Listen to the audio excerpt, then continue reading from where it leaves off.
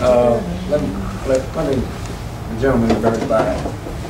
I'm gonna give you about 5 minutes so we can.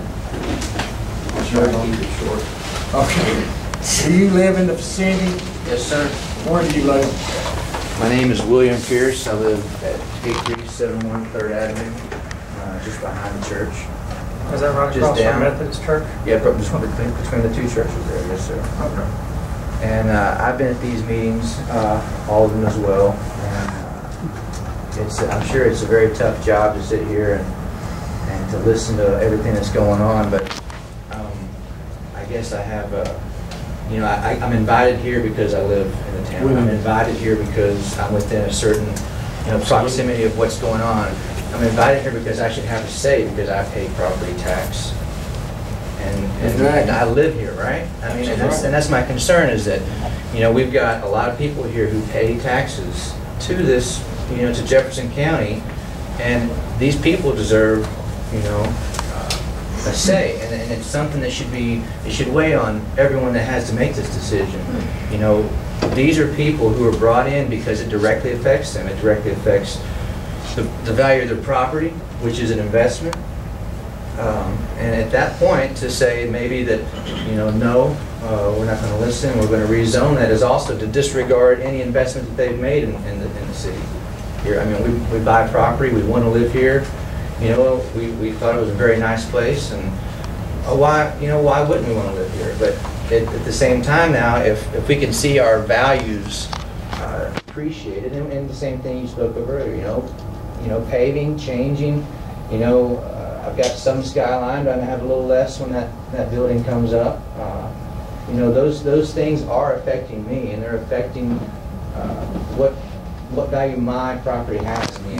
And I think to vote, especially for such a small piece of property, that we should pass this, is kind of saying that it doesn't matter on the people here that are paying property tax. I mean, I take that back to, and you can correct me if I'm wrong, but typically religious institutions don't pay that. That's not an investment that they make.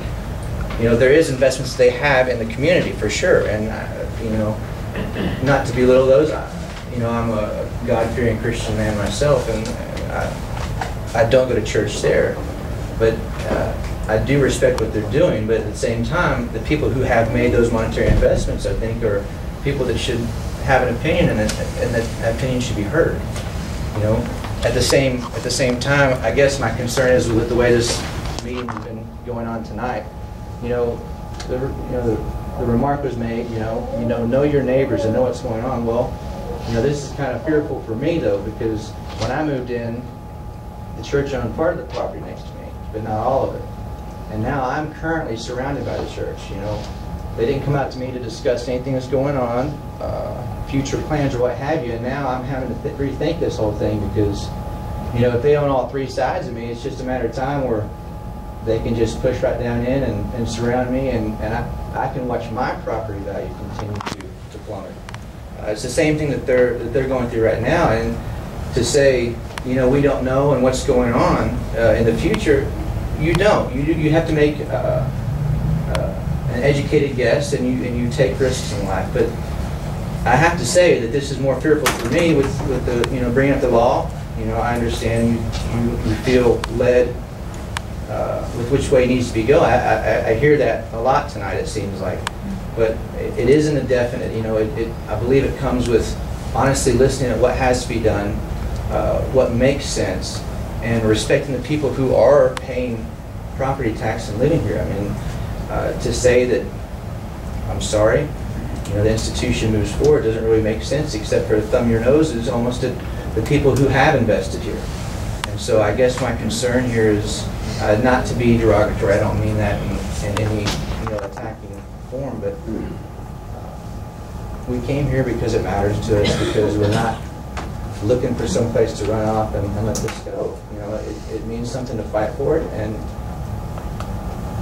I'm here because I want to be here. And so I'm fearful though for a future that I don't know, and maybe there's plans out there. Some of these plans date way back, even though at some point they said we don't have a plan yet. Well, that everyone has a plan. It may not be all written down. It may not be crossed T's and dotted I's and ready to launch, but I'd imagine there's even plans for the property in my house, or else there'd be no reason to purchase it. So to hear that we have to go in a certain direction is really fearful for me, because now I'm going to be surrounded on all sides shortly by the church. They currently own everything right now anyway. And to be a good neighbor is to respect me and my investment too. And I think for the church to be a good neighbor is also supporting the community, and it's not actively seeking, I guess, legal channels to attack a town, because they don't gain anything from that either, aside from the fact that it's not biblical for them to do that. You know, basically, you're supposed to decide these things outside of court. You're not supposed to run and to take these things and fight. You're supposed to be meek and understanding and respectful of others, but not to lose your principles about it. You know, there is a certain amount of respect and honor that is due God, and I guess that's really that's probably about all I have to say tonight. But Thank you. I know it's tough, and please, I hope you make a good decision tonight. Thank you.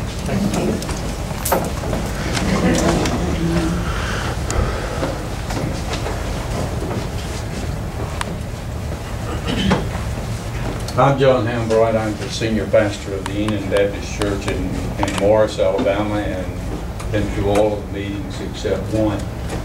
To the council, maybe you cannot answer this question, maybe you can. If you choose not to zone this property as we have asked you to do it, can we not still cut down the trees? Can we still not develop that property? In what aspect would you be asking?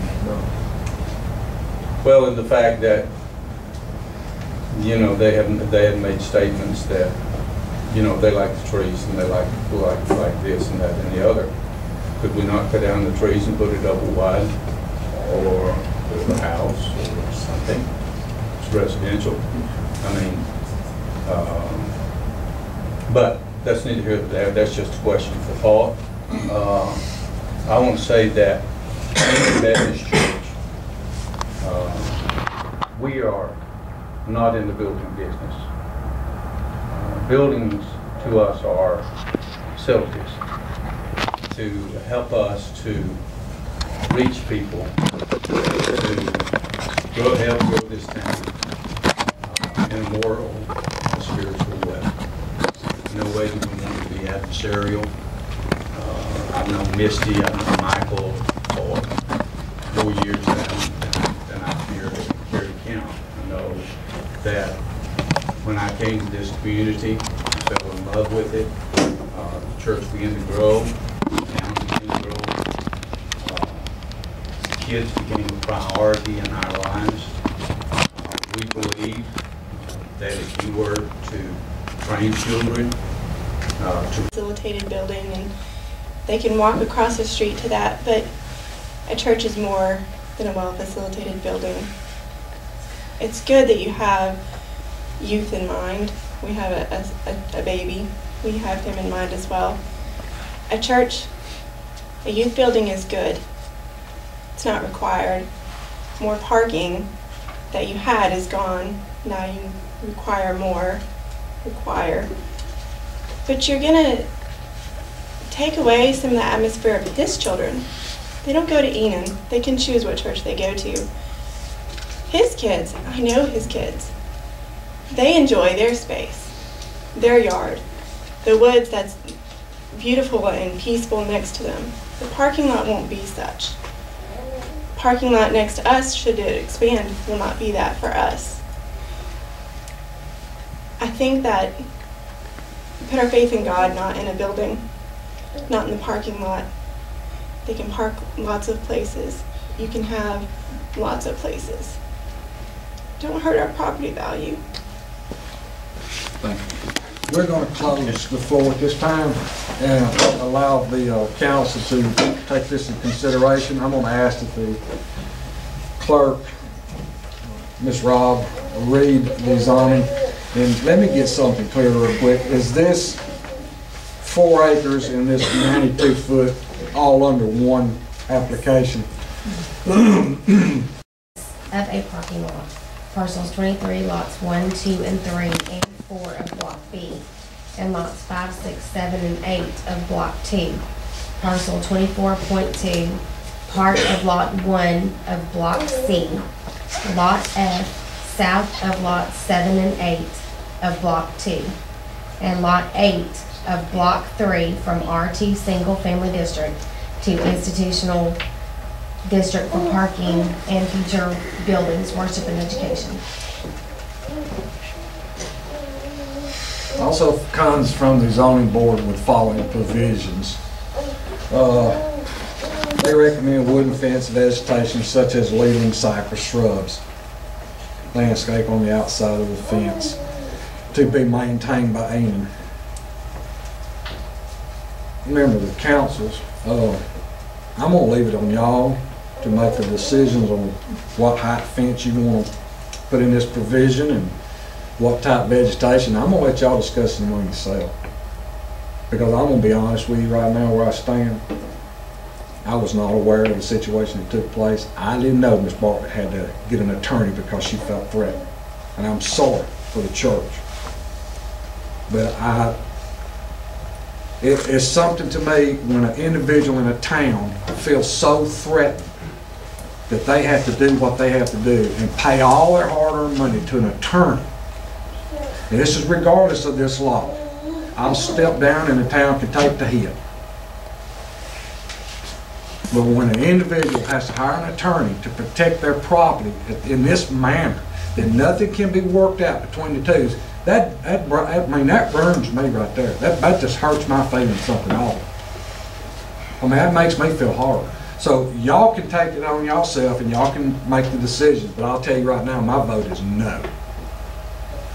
And my vote is no because of what Ms. Bartlett has had to go through.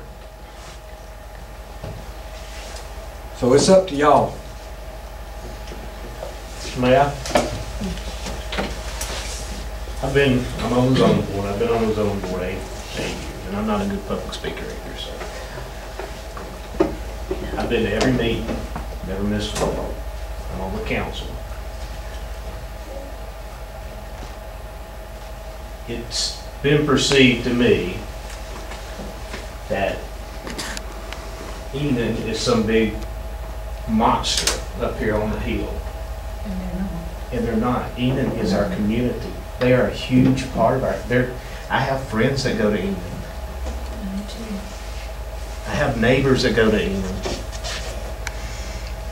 They're a big part of our community. We're going through growing pains, no doubt. We are a small town, and that's one reason we put a zoning board together, because of all of the growing pains. The way I feel right now, I'm gonna vote for Enum. Because I think they have, and I stated it, you know, you can put this on your cameras, I stated it, that they went through the process, and to my knowledge, I didn't see the correct thing. And this is my opinion, I'm entitled to it, only an opinion. That's right. I just feel that Enum went through the right. I'm not going to deny that the process they did was right. It seems to me like, what went wrong? Conflict of interest. Where did it go wrong? Conflict of interest. I'm a master's level educated Excuse individual. I'm me, not an before YouTuber. it's I'm not sorry. closed at But this you're not a time. member of I this know, but community. you're. I'm And sorry. there's no But interruption I from just. out. I feel like you haven't recognized it. I'm The sorry. floor is closed. Yes, This is sir. amongst the council only. Yes, sir. Any more interruption, I will have to ask the authority to ask you to Yes, leave, sir. okay? Mm-hmm. Thank you. But here, I mean, I've been on the zoning board. We've had these issues before. We've had a resident come here, and what got then was, they came and asked the advice, which I give them the best advice I could have gave them. Let's work out together, okay? Rather than take my advice and try to work it out, they went and hired an attorney. Well, all that did was made the other landowner mad. You know, you get more with honey than you do with vinegar, and that's my belief. I don't have a problem with Mr. Hayes or Mr. Brown coming in. You know, I don't. I like the more information I can get, the better off I think we all are.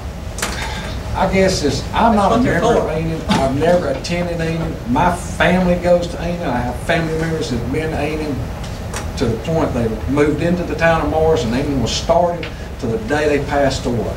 And that's my point. Enid is not a big monster up here. I'm not perceiving that a monster. And grab everybody's What I'm property. perceiving is that Enid is a big part of our community. But she They're felt people. to the point of threat. I never once, you know, I know there's a lot of media, Well, there's a lot of confusion. I have to and sympathize on her part, because I can put myself in her shoes when you're feeling I threatened. can too. But I think everything has gone through and this is my opinion, and my vote is Well, let me yes. ask you this. But my opinion, now listen to me. Okay. Yeah, they went through all the processes. Everybody recruits themselves from the that had any part.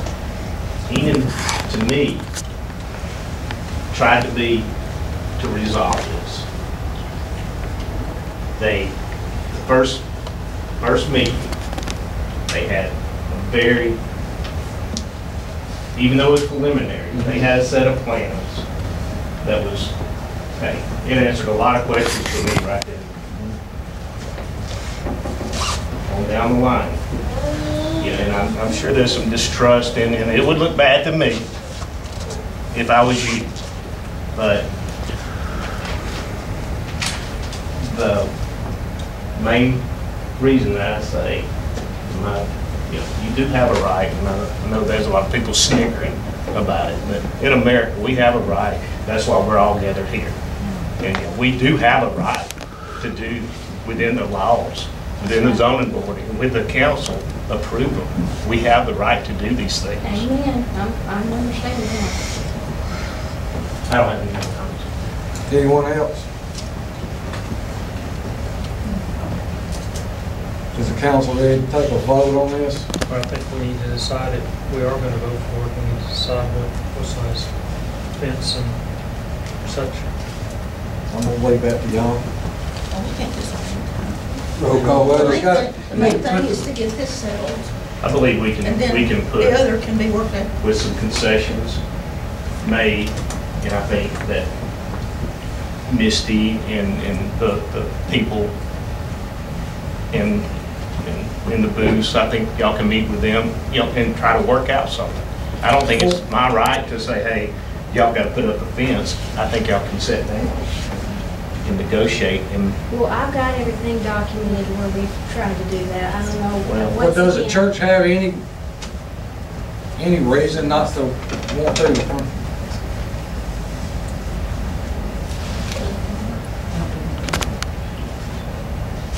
To put up a fence to follow the provisions that are set forward? That Is are- that the normal policy and procedure when you rezone property in Morris, Alabama? We have. we have on that- recommended on that concessions, issue, but we've we can't recommended. make it. Okay. So, where we stand at this time, man? I make a motion that we vote.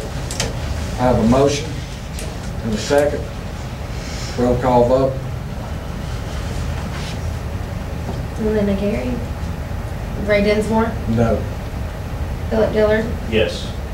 Rick Hermanns, Clovis Laney, Yes. Joe Pilot. Yes. Motion carries. Make a motion, Oh, I'm sorry. gonna get a motion to adjourn. Adjourn. Motion adjourned. Second. We're now adjourned.